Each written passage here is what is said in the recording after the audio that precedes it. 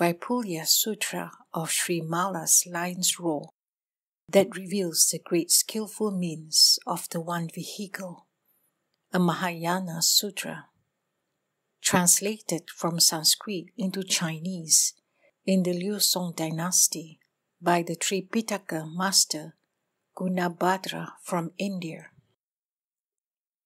Homage to all past, future, and present Buddhas, Bodhisattvas, Pachika Buddhas, and Shravakas. Verse for opening a sutra. The unsurpassed, profound, and wonderful Dharma is difficult to encounter in hundreds of millions of aeons. I now see and hear it, receive and uphold it, and I vow to fathom the Tathagata's true meaning. Chapter 4. Accepting the True Dharma. Then Śrīmālā said to the Buddha, through the Buddha's awesome power, I would like to condense my vast vows into what they truly are. The Buddha said, you have my permission to speak. Śrīmālā said to the Buddha, all vows as numerous as the sands of the Ganges, which are made by a bodhisattva, are encompassed in one vast vow, the vow of accepting the true Dharma. Accepting the true Dharma is truly a vast vow. The Buddha praised Śrīmālā, very good, very good.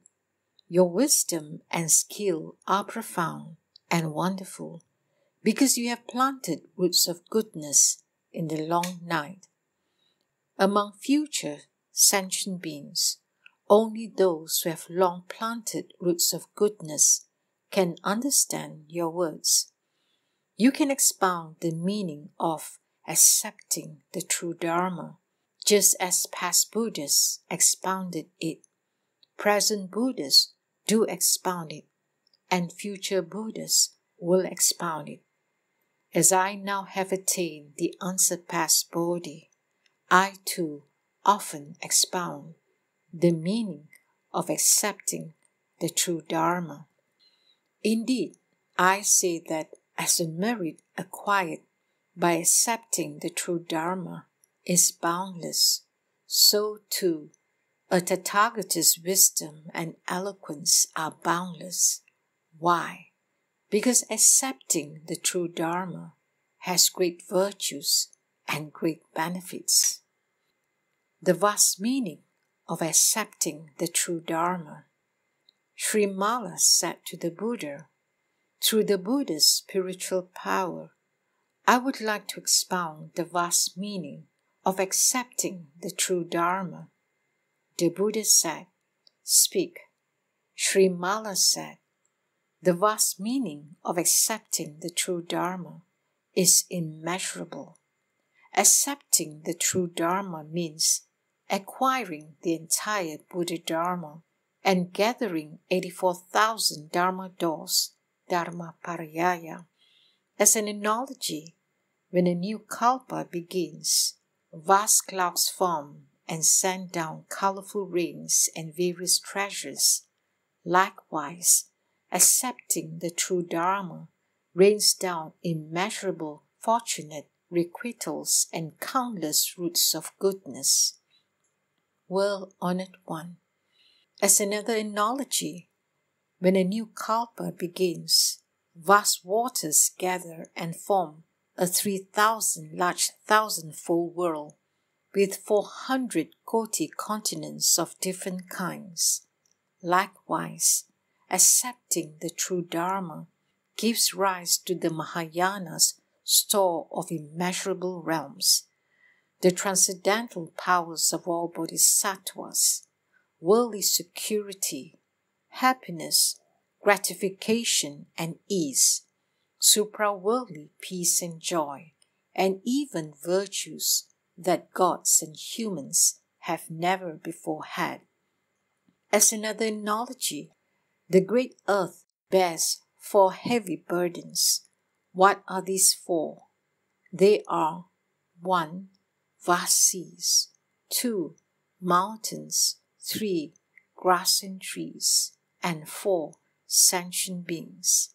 Likewise, a good man or woman who accepts the true Dharma can, like the great earth, perform 4 heavy tasks. What are these 4? They are 1. Giving a gods or humans roots of goodness to bring to spiritual maturity those who stay away from beneficent, learned friends, do not hear the Dharma, or engage in non-dharmas, evil karmas. 2. Giving the voice-hearer vehicle to those who seek it. 3. Giving the Pacceka Buddha vehicle to those who seek it. 4. Giving the Mahayana to those who seek it. These are the 4 heavy tasks that a good man or woman who accepts the true Dharma can, like the great earth, perform. Indeed, world-honored one, a good man or woman who accepts the true Dharma can, like the great earth, perform these 4 heavy tasks: befriend sentient beings unasked, pity and comfort sentient beings with great compassion, and become a Dharma mother of the world. As another analogy, the great earth has 4 treasure stores. What are these 4? They are treasures of 1. Low price, 2. Medium price, 3. High price, and 4. Pricelessness. These are the great earth's 4 treasure stores. Likewise, a good man or woman who accepts the true Dharma has, like the great earth, 4 supreme treasures. What are these 4? They are 1. Giving a gods or humans roots of goodness to those who do not hear the Dharma but engage in non-dharmas. 2. Giving the voice-hearer vehicle to those who seek it. 3. Giving the Pacceka Buddha vehicle to those who seek it. 4. Giving the Mahayana to those who seek it. From a good man or woman who accepts the true Dharma, a sentient being can receive such great treasures which are extraordinary and rare benefits. World-honored one, producing great treasure stores is accepting the true Dharma. World-honored one, what is meant by accepting the true Dharma? The action of accepting the true Dharma is no different from the true Dharma.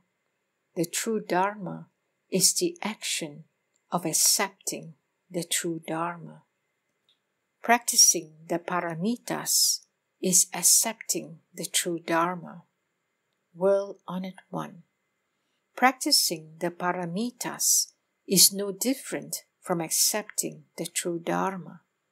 Accepting the true Dharma means practicing the paramitas. Why?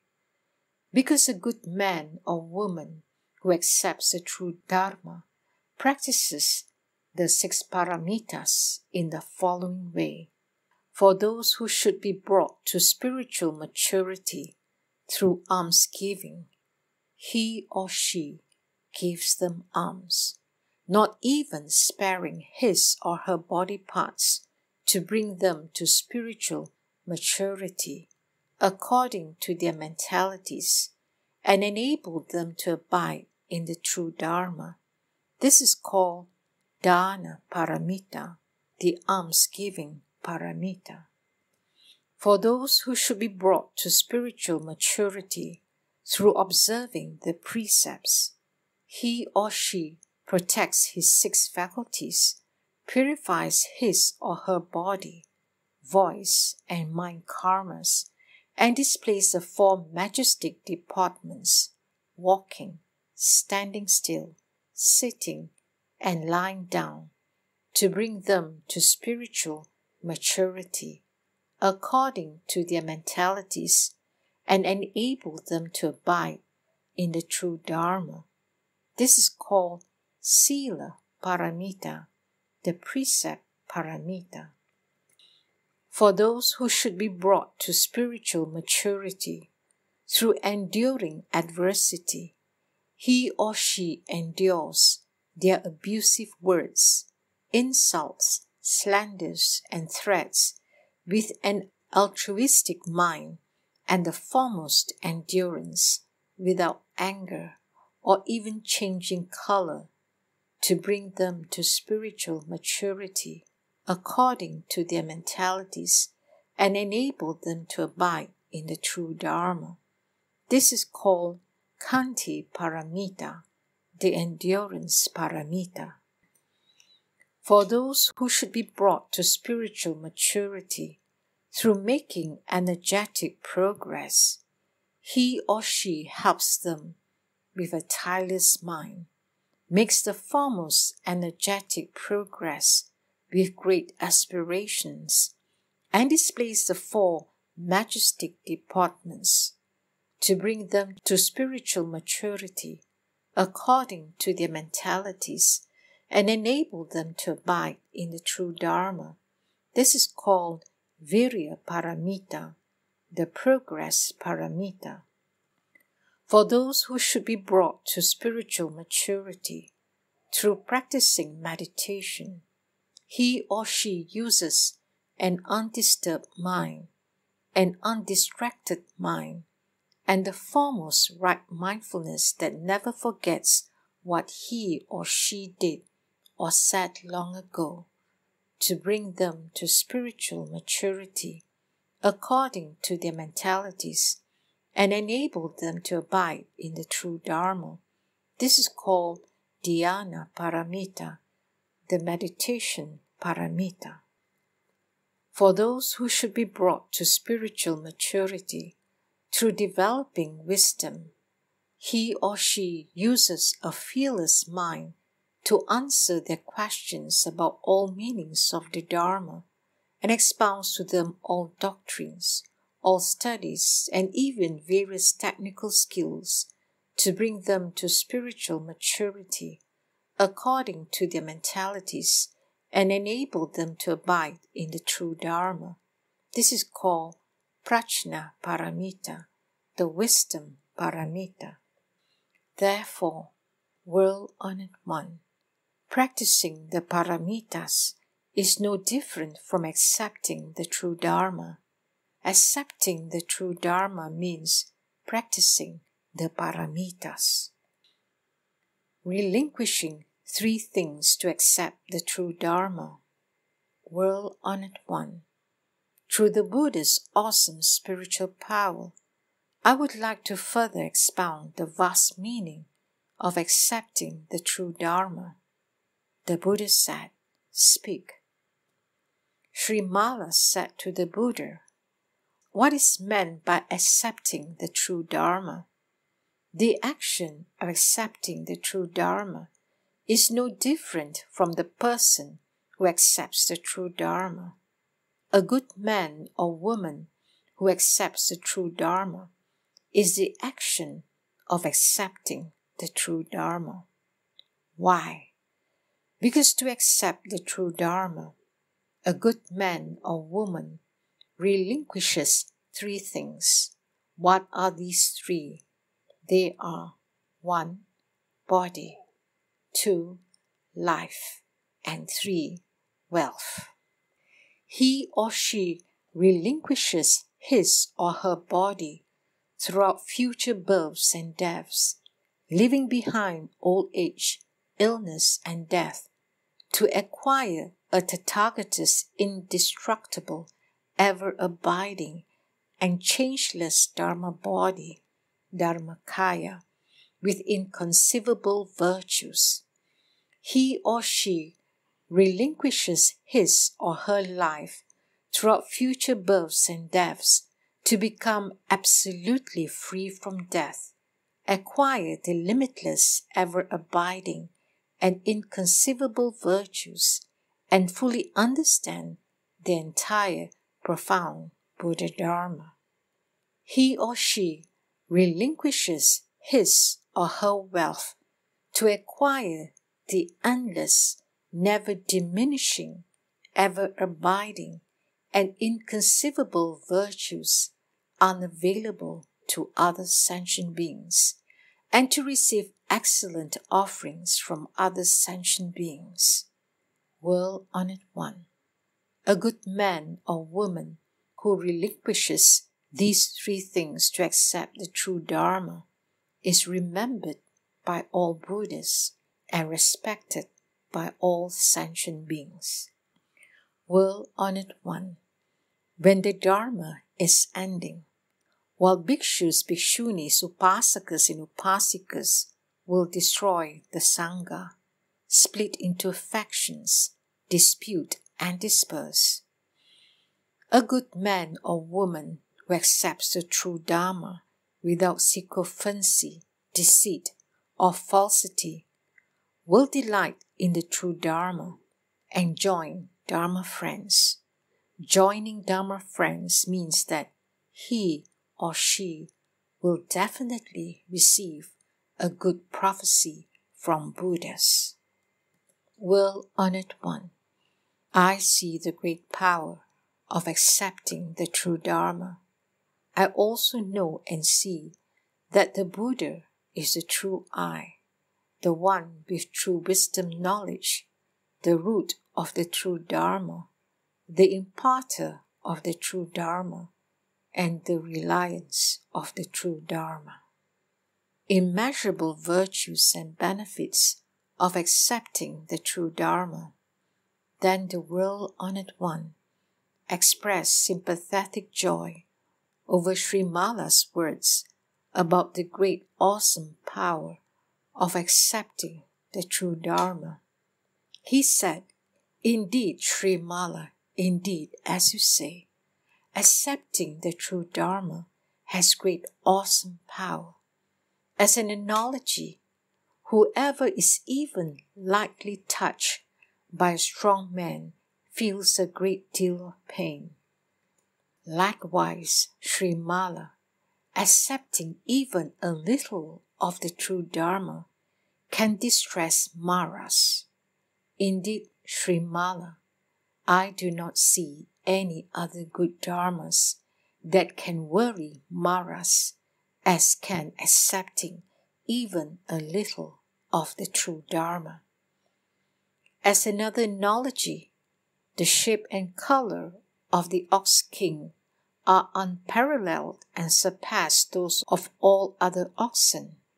Likewise, the roots of goodness of a rider of the Mahayana who accepts even a little of the true Dharma surpass those of riders of the two vehicles.